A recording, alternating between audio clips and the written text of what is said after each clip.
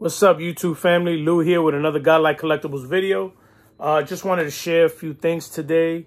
Kind of got inspired, actually, by the video the other day of the Misfits, where you had them talking about autographs and showing some autographs off. I don't have a lot of autographs. You know, I recently had gotten the Tony Oliva that I got picked up at Cooperstown.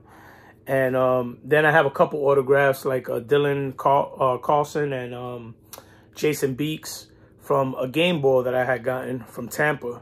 And they happen to be the players that were used that game ball. So I was like, you know what? I'm going to get their autograph cards to go with it to display it. So it's kind of cool.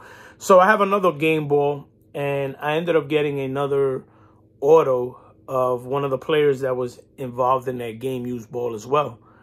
So I wanted to show that off. And I also found a hat that I have that has an autograph on it that I had stored away years ago. And I remember my dad gave it to me. Him and my brother were at this batting cage in New York, in the Bronx. And there was a player there. And my dad went and bought a hat at the batting cage and had him sign it. So I'll share that in a minute. But I started reflecting a lot on you know, watching some videos lately, seeing people go through their collections, looking through their old stuff, and you know, made me start digging through my boxes and stuff like that. And you know, I ended up finding some rookie cards of players that I forgot that I had, because I had bought collections. You know, I had bought a collection a while back, about a year ago, maybe longer. There was a guy that was selling off his grandfather's collection of, and apparently all his vintage stuff was already taken away, but he had some modern stuff. And the modern stuff, it looks like he was a set collector. And I bought like, I don't know, 22 boxes, you know, like some are long, some short. But he had a bunch of cards. He was asking $180 for it. And he was like, yeah, people been trying to lowball me, this and the other. He was like, I'm willing to give it to you for $150 and this and that. And I was like, you know what, I'll take it. So I was looking through it, whatever, and I grabbed it. And I kind of put it away, because I was like wrapped up in doing all my other stuff and going through some of the older cards I got. I didn't really pay attention to a lot of the stuff that was in there. So I started going through it and checking it out, and ended up finding some cool cards. And I wanted to share what rookies I ended up pulling out of there. He has some Bowman Chrome, has some, you know, Tops. I think this is, what year is this? 2021. So, but first, let me show you this old card that I found. Not old, but you know, it's a die cut of a Paul O'Neill. This looks so cool. You can see right through it. I thought this was kind of cool. I found that in one of my boxes. But let me show you some of these rookies real quick. We got Bo Bichette, Future Stars. We got Randy Rosarena, who I like a lot. And, you know, you got Jazz Chisholm. This is a rookie card. And what's cool is that as I was looking through these, you know, it kind of gave me that old feeling of back in the day when I was a kid and I was collecting the stars of my era when I was growing up. And now I'm seeing the stars of this era. And it's kind of like, oh, I found this Bo Bichette, and oh, I found this, you know, Jazz Chisholm, and, you know, and like Aaron Judge. I got this Aaron Judge card. Not a rookie card, but very cool card. Shohei Ohtani. Another cool card. And then I started finding some more cool stuff. I found this Adolis Garcia rookie card. Then a couple of what do you call those? The Tops All-Star rookies. You got the Ronald Acuna. This one's nice. The Juan Soto.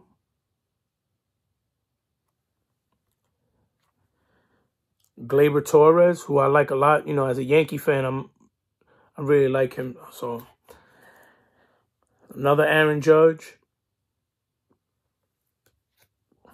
Then we got the Ozzie Albies, Future Stars. And as I'm looking through these, I'm like, man, this is so cool. Like finding all these stars, these young stars that I'm seeing today. And it kind of gave me that flashback. Like, you know, when I used to collect Mattingly and Boggs and Barry Bonds and Mark McGuire and all the guys, Canseco from back in the day. Fernando Tatis. And then this was cool. This was a good find. Got Trophy Cup Ohtani pitching and a Trophy Cup Ohtani batting. So I thought these were so cool. And I was like, oh, man, I'm so happy that I found those. You know what I mean? Like, so cool. And then I got the Bowman Chromes. This is from 2017. Fernando Tatis Jr. You got another Jazz Chisholm. First Bowman. We got Gleyber Torres. Max Fried.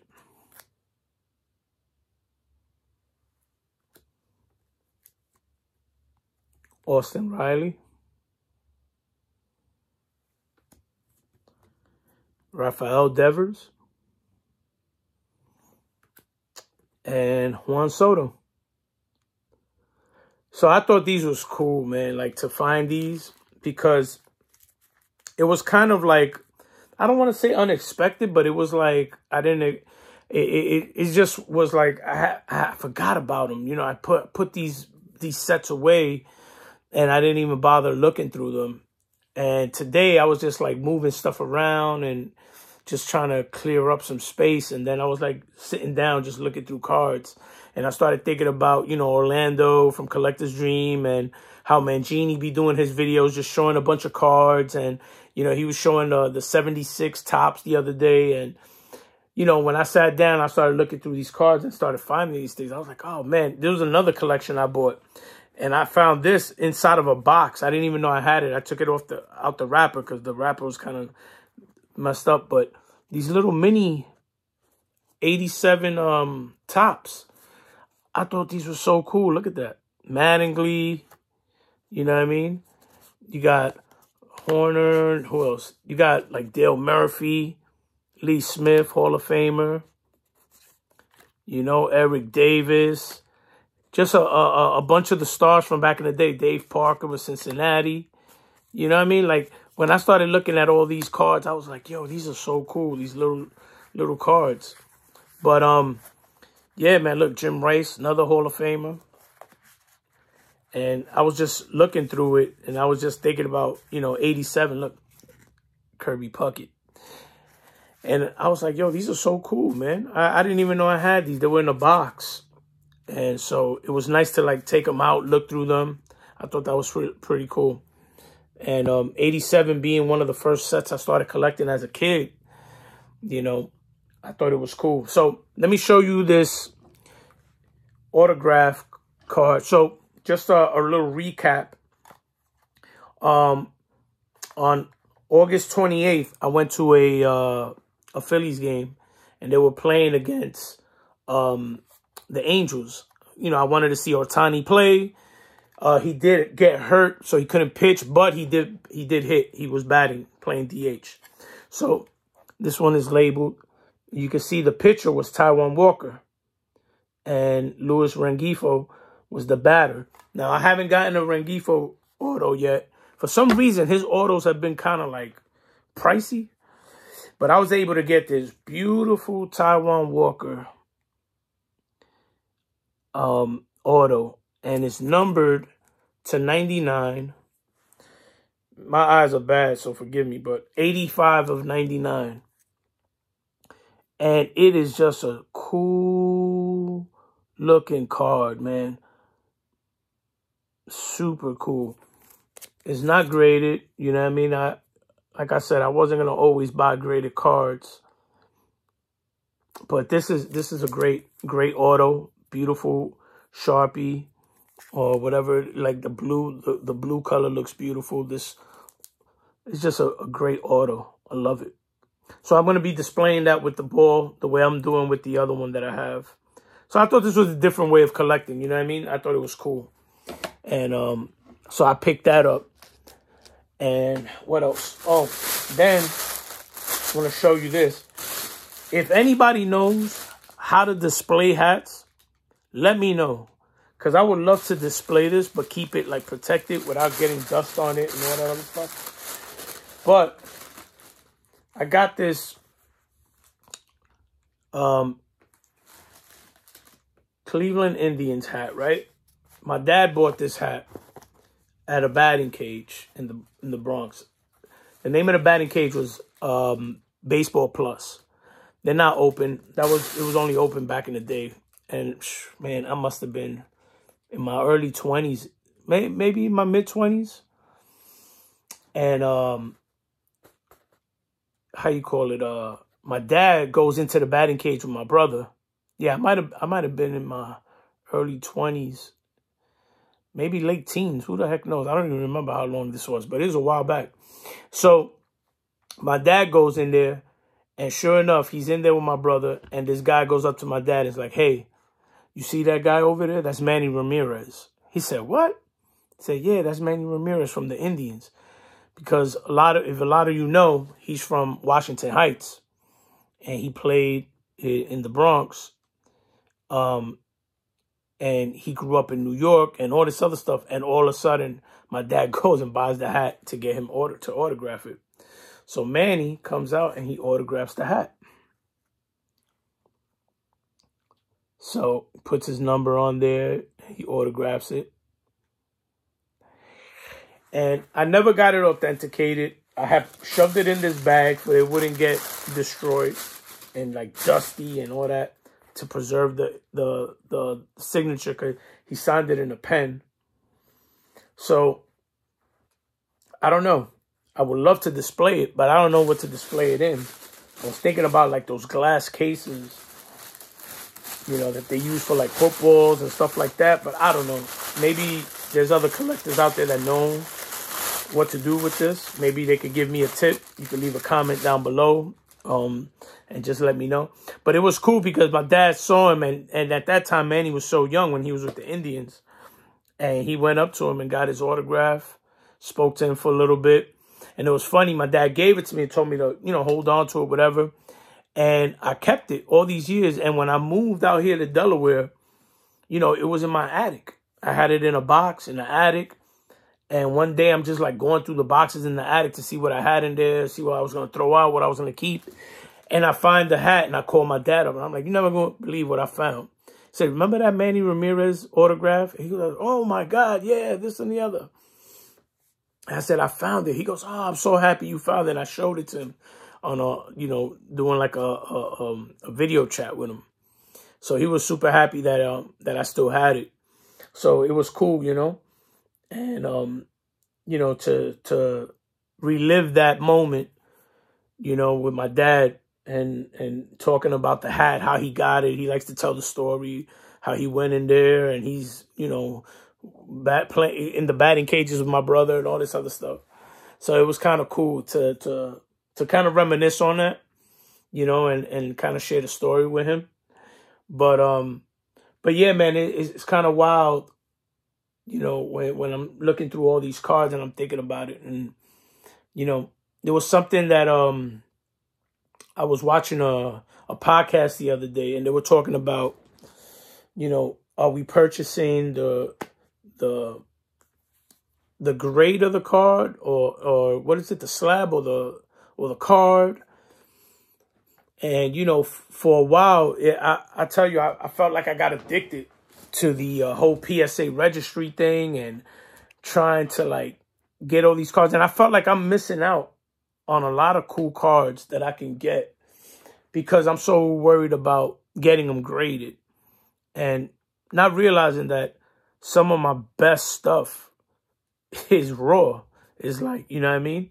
And to find all of these guys, it's like, man, I could get these graded. Like, I don't need to buy them graded. I have them. You know what I mean? And if I wanted to send them to SGC, I can. And then some of the cards, I just want to keep them raw anyway. So I just started like thinking about it, man. I looking at comparing the prices of what it costs certain cards to buy graded and what they cost raw. Is like, man, I could have bought, for the cost of one graded card, I could have bought like 10 regular cards, you know what I mean? Like 10 raw cards. And, you know, I was like really focusing on what I should do moving forward. You know, should I continue the PSA registry, PSA set registry and stuff like that? So what I was thinking about doing is, if I do decide to get like every Hall of Famer in a PSA, what I'm thinking about doing is, depending on what it costs, depending on how much it costs to get it, if it's like for example, there's some Hall of Famers like a Mike Mussina that I could get a graded 8 card for like $10. PSA rookie card for $10. So it makes sense to buy it like that, right? But like these other Hall of Famers that it's big money, like especially the vintage stuff, it doesn't make sense to you know, like when I started thinking about some of the vintage cards that I could buy in a better grade raw than me buying a low grade PSA, I was like, man, I'd rather have the better graded card. I mean, the better looking card. You know what I mean? Even though it's not graded, I could always send it to get graded. So there's been like a little bit of a mind shift of my thought process, you know?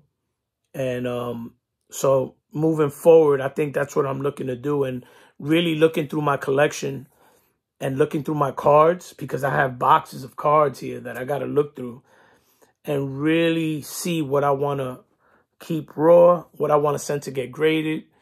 And, you know, I don't even think I want to do the whole PSA set registry anymore, because I think it's just, it becomes an addiction where you feel that you kind of like pass up cards from other grading companies because you feel like, oh, it has to be a PSA. And if it's not PSA, then I'm not going to get it. And I find that to be kind of crazy, you know, and I've been really thinking about it. I remember I was talking on the phone with James one day from Elite Hunters, and he mentioned to me, he was like, man, I don't care what grading company it is. I just want the card. So as long as I could get the card, it doesn't matter who graded it. It could be GMA, BGS, BVG, PSA, it don't matter. And I started thinking about it. I was like, man, you know, and sometimes we get caught up in the hobby. Like, we get caught up in what everybody else is doing. And it's like, man, screw that. Like, you know, and I've always been the type of person that collects what I want to collect. You know, there's not a lot of people out there buying Vic Power cards, you know what I mean, vintage cards. There's not a lot of people out there buying a bunch of Juan Gonzalez's cards. You know what I mean? These guys are not Hall of Famers, you know? You have a lot of guys that only collect Hall of Famers. Me, I collect players that I enjoy, players that have a special history that I like. You know, I saw Juan Gonzalez play, so I enjoyed him. Ivan Rodriguez, even though Rodriguez is Hall of Famer, but I collect guys that I like. You know, Robbie Alomar, one of my favorite players. Don Mattingly, my favorite player. So these guys I collect. Even though I know Don Mattingly's not a Hall of Famer and maybe will never get in, but that's my guy, and I'm going to keep collecting his cards, whether they're expensive or not. I don't care. And I like getting the different cards of his. But then I realized, you know, for the amount that I spend on a graded card of his, I can buy like 5 to 10 other of his cards, you know, raw. So that's what I'm looking to do. I ended up ordering like 100 one-touch protectors that I'm going to use for a lot of these cards, like these rookie cards here that I found. These are awesome. You know, Juan Soto and Tatis, Ohtani. These are like, when I saw these, I was like, man, I don't even care if they're graded or not. Like, these just look so awesome. You know what I mean? The fact that I got both of them, I was like, yo, this is awesome. Now, I hope he's able to pitch again. You know what I mean? I don't know if he will, but yeah, man. So that's just me talking and just speaking my mind, I guess. You know, it was just cool to watch some of these guys go through their collections, like Orlando and Mangini, and these guys talking about all these different cards and showing their cards. And I'm like, man, sometimes, you know, when life is going nuts and you're thinking about all these things going on in your life, it's nice to just sit down and unwind and just look at some cards. And it kind of takes you to that day when you were a kid collecting and watching these players. You start thinking of memories of watching these players play. So I thought that was pretty cool. So, you know, enough of me rambling. I know it's been like 20 minutes already, but just wanted to share with you my thoughts, share some cool cards that I found, show you my new Taiwan Walker auto, and my Manny Ramirez autograph hat. So I'll see you on the next one. Take care. God bless and be safe. Peace.